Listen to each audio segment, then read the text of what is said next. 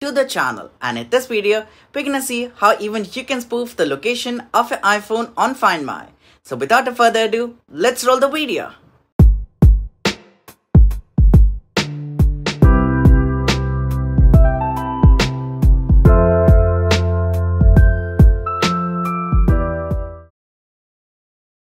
Well, to fake the location of your iPhone on FindMy, first off, you need to turn on developer mode on your iPhone. And secondly, you would be needing a really reliable software called AnyTo by iMyFone, who are known for making easy to use and trustworthy softwares. And talking about AnyTo, it's a reliable and effective tool to change the virtual location of your iPhone and Android device instantly. And not only it works really very well with other location-based apps, the software is available for both Windows and Mac, and the link to the software is in the description down below, so don't forget to check that out.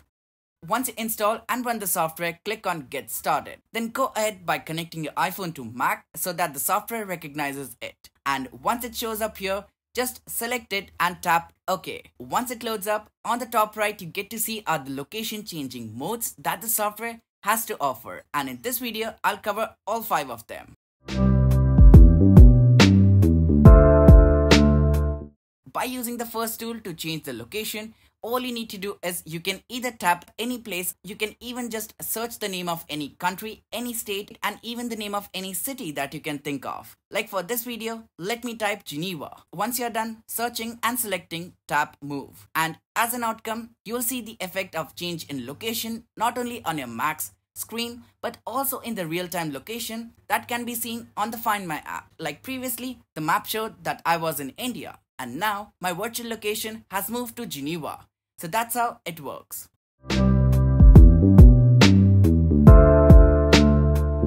By making use of this tool, you can make your avatar jump and teleport to the next chosen location without actually searching for it. To make use of it, first off, on the map, you need to start tapping the places that not only you would like your avatar to teleport to, but also so that the software takes it as one of the locations. Before you click Move, make sure the option of auto jump after cooldown is ticked, which is needed by games like Pokemon Go. What's good is that the software has a predefined cooldown time, and when you tap Move, the location will change instantly after the cooldown timer is done.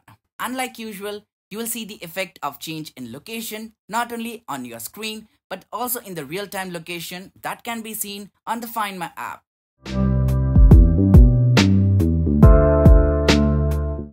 This tool helps one change location from point A to point B. And while using this one, along with your current location, you need to select one more location on the map for the software to take it as an endpoint. Before you click Move, you can play with some settings like tick or untick, realistic speed option, and even change the number of loops. Just after you click Move, you will see the change in location happening from point A to point B, not only on your Mac's screen, but also you can see the virtual you move in the same directional path. Also, you can even adjust the speed of the movement, which will show an immediate effect.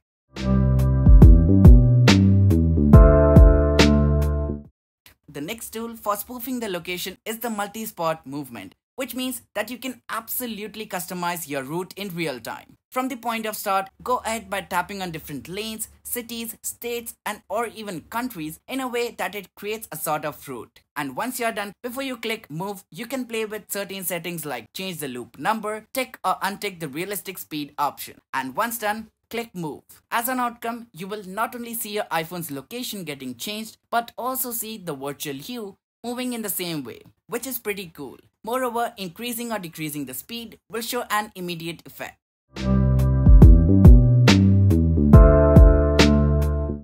What's really unique about the software is that you can make use of the virtual joystick to change the direction, and while doing so, you can even increase or decrease the speed.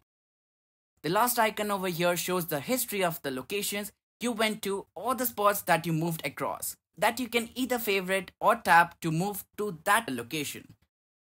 Just in case at any point of time, if you wish to get back to your default real-life location, all you need to do is tap the icon present over here, and doing that will bring the device back to your real-life location. Well, that's pretty much it for this video. Now just go ahead and give the AnyTo software a try. And if you found the video useful, do not forget to drop a like and subscribe to the channel for more such videos. See you in the next one. So with that being said, here's Applebuff signing off. Catch you in the next one. Till then, peace.